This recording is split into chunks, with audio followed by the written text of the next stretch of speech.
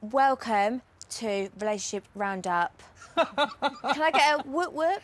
Woo! That's what I like. This is for people who are at relationships. Perfect. Like, oh my God, I can't say me and Bill's relationship is perfect because, oh my God, it's really, really not. I think this is just like a safe space for all of us to chat. Yeah. And there's no judgment. Ella? Here, guys, go on. I'm easily turned off. Shoes, bad teeth. You are a bit much. It's you too, are a it's bit too much. Maybe give the right people a chance. Yeah.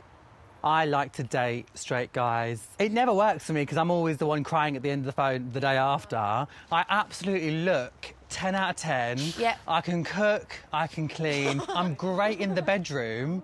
So I actually do not understand why I'm single. Do you think your ego's too big? Like, I'm Saffron, and I'm hopelessly devoted to my past. It was a bit of a dry spell.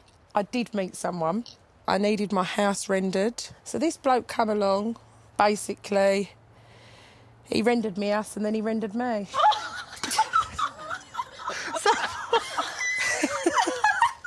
My issue, I get drunk, I get excited, I get carried away, and I end up kissing my boy best friend, and then it ends up a little bit awkward. Boy best friend, you mean in Roman? Yeah. did you sleep with him? No! Oh, sorry. So, kissing? It sounds bad. I can kiss someone when I've had a drink and it mean nothing. I feel like I need to stop it because it's getting a bit complicated now. And do you think he's catched feelings?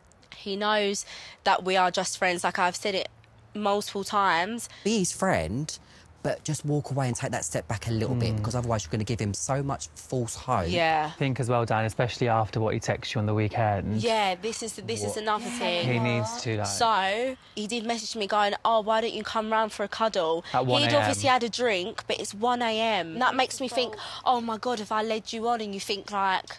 Did you snog him to get over Liam? Not to get over him. I was just being reckless, thinking, oh, it don't matter. And then instantly after, it, like, hit me.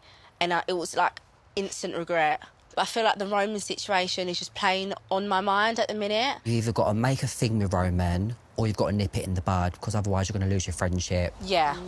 I really feel like I just need to go, have a conversation with him and just get everything out in the open now. So do you mind if I go? No. Go. Good luck. Yeah, wish No. me luck. Say the right thing. Go. Oh, I'm nervous.